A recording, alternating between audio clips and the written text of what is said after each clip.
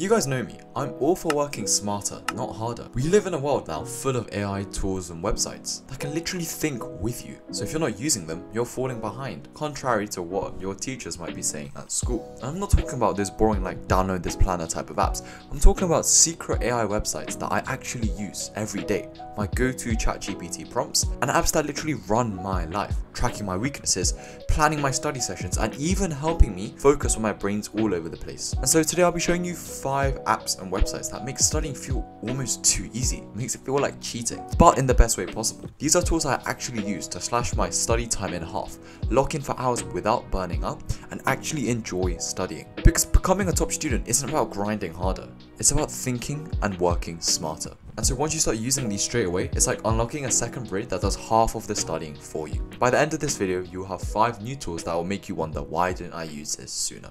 Alright, and starting with the first tool, and honestly if you want to become a top student, especially in maths, this one matters a lot. And that's going to be the sponsors of this video, Brilliant. But they're a tool that I've been using before, and it genuinely changed how I understand maths. Here's the thing that most students don't realize, you're not bad at maths, you just never properly understood it. Take something like quadratics. Most people are taught to memorize the formula, follow steps, and hope it works in an exam, without ever really knowing why. But what Brilliant does differently is that it forces you to think. Instead of watching someone explain quadratics at you, you're the actual one solving visual interactive problems, moving graphs, testing them, and seeing how changing one value actually affects the equation. You don't move on until it clicks and you understand it. And that's where real confidence comes from. And I really like how personalized it is. Brilliant starts you at the right level, adapts based on what you struggle with, and gives you practice and review that actually targets your weak spots, not what a generic class assumes you need. So if quadratics have ever felt confusing or intimidating, this is how you turn them into something you actually understand, not just something you survive in exams. And especially going into the new year, if your goal is to stop guessing and start mastering maths, this is the kind of concept that compounds really quickly.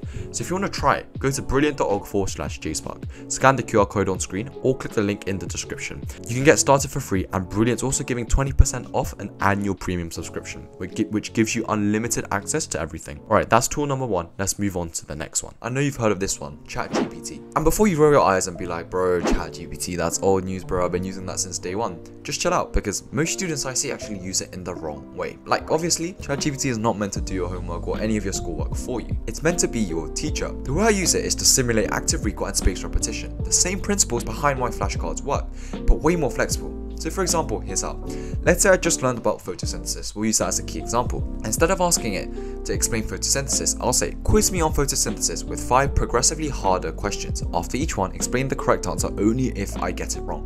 This is one of my favorite prompts, and you can use it for so many subjects, and it's so good, as you can see, because that one line forces your brain to retrieve information, which is exactly how your memory is built. You're not passively rereading your notes, you're doing active recall, but in a conversation form. Once you're done with that, you can use spaced repetitions with prompts like these.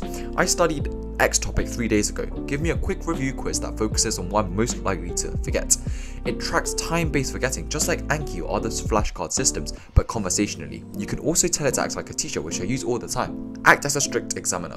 Ask me 10 conceptual questions about topic, but don't move on until I answer each one correctly. Or my personal favorite one, pretend I'm a 12-year-old and explain a complex topic using analogies until I can explain it back to you. And that's basically the Feynman technique. Teaching to learn. The point is, ChatGPT isn't just a chatbot, it's a custom teacher or revision partner, and it's only as good as the prompts that you give it, right? So use it this way, and it's going to be a spaced repetition engine all in one. Treat it as your cognitive gym. You're literally strengthening your memory every time you chat. Alright, next up, let's talk about past papers, because honestly, if you're not doing past papers, you're literally studying blind. My 2 go-to websites for this are PMT and Save My Exams. They're perfect for practicing real exam questions, learning what examiners actually want, and spotting those patterns that always come up again that you should be always on top of. Here's what I usually do. I grab a few papers from PMT, set a 25-minute timer, then go full exam mode, no notes and no distraction. Then I mark using the official mark scheme, highlight where I lost marks, and then log those weak spots in Notion or Google Sheet, which I'll get onto later actually, my mistakes note. And that's all perfectly good, but if you want to take that to the next level and make it way more interactive, you guys have to check out MedlyAI. It's like doing past papers but on an entirely new level. When you answer a question, Medly instantly tells you how many marks you get, why, and what to fix. It's like having a teacher give you feedback in real time. And the best part is, if you use a tablet or Chromebook, you can actually write your answers by hand, and Medly's handwriting recognition will read it, mark it, and you're practicing in the exact way, writing with your hand in an exam, which is an invaluable skill. You get to keep that authentic pen and paper feel and instantly get feedback and make sure you're answering it to the best of your ability. It's the next level interactive version that teaches you as you practice, and it honestly makes revision really gamified and addictive. The fourth one, let's talk about flashcards, and not those crusty ones that are sitting in your drawer that you looked at once. Because if you're still using physical flashcards, I hate to say it, you're still studying like it's 2005. Here's the real problem. Paper flashcards don't know you. You either end up over-reviewing what you already know or forgetting what you actually need to revise. Because how do you do it? You normally just like go through them all once, again and again and again. But if some of them are really easy, but some of them are really hard, you should be weighting them differently, but paper flashcards just don't do that. And here's where Anki comes in and destroys the competition. See, Anki is built around this one really powerful technique and principle that I always talk about, right? Spaced repetition. So instead of reviewing everything all the time, it shows you the right card at the right moment, just before your brain would have forgotten it. That moment is where learning actually sticks. Hermann Ebbinghaus discovered this 100 years ago, and it's called the forgetting curve. You forget 70% of what you learn within a day unless you revisit it strategically. Spaced repetition basically hacks that curve, and Anki automates the whole thing. No planning, no guessing. Just open your desk every day and watch your memory snowball. Psychologist Anders Ericsson also said that the best learners don't just repeat, they repeat with feedback and timing. What Anki does. Every time you press easy, hard, or again, you're training your brain with perfect timing feedback. And it works for any subjects. You can do questions, equations, history, dates, essay structures, vocab, even diagrams. I use it for everything. And my personal favorite feature, as you can see, is the image occlusion, where you can hide certain parts of images and diagrams, and it's really useful for graphs in economics or biology diagrams. Forget all flashcards, and remember, you guys know how much I glaze flashcards. Do them on Anki, do them 10 minutes every day, and you're literally rewiring your long-term memory. And next up, the app that quite literally runs my life, Notion. Now, I know everyone says that, but hear me out. Most people just use Notion as a pretty to-do list. And yeah, the aesthetics are cool, it's very customizable, but if you use it right, Notion is like your digital command center as a student. Here's how I use it. As you can see, this is my to-do hub. It has all of my notes organized, which is also a key point, because I can always look back to them.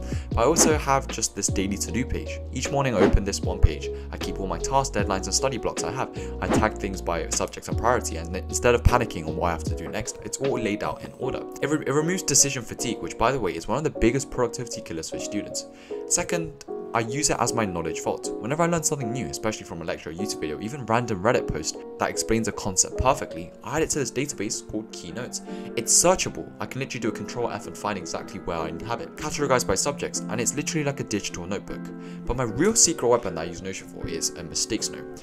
After every test or past paper, I log every single question that I got wrong, as you can see, and I like keep a mark of what I got wrong so I could go back and find it if I wanted to, and why I got it wrong, so that next time when I try again, I can kind of read it as a little hint and make sure I get it right. The cool part is I start to notice patterns, and like as you can see, it's very like, it's like a, how do you say it? It's like, it's all in one place. You can straight away look at it and see like the red parts on the screen. Like it's very easy to see where your mistakes are and when you're losing marks. You can see the patterns, and it's a feedback loop that turns your mistakes into a strength. Basically lets you think like a top student without having to be one yet.